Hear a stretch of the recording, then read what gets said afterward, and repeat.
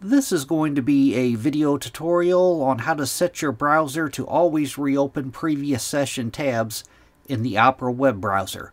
I will be using a desktop PC for this. Let me jump over to Opera here. Okay, I have the Opera web browser opened up now.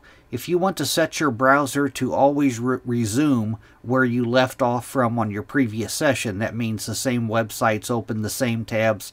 It's very easy to do. First thing you want to do is go off to the upper left-hand corner, up to where you see the red O up here, and you want to click on the red O. Then you want to go down to where it says Settings, and click on Settings. Now in the pane off to the left-hand side here, you want to make sure you're under the Basic tab here. And then in the center pane, you want to scroll down to where you see it says On Startup. It should be at the very bottom, On Startup. And you want to toggle on Retain Tabs from Previous Session. You want to toggle this one on.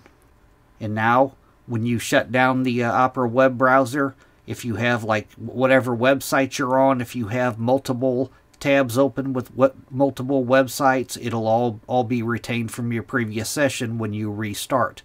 Thanks for watching.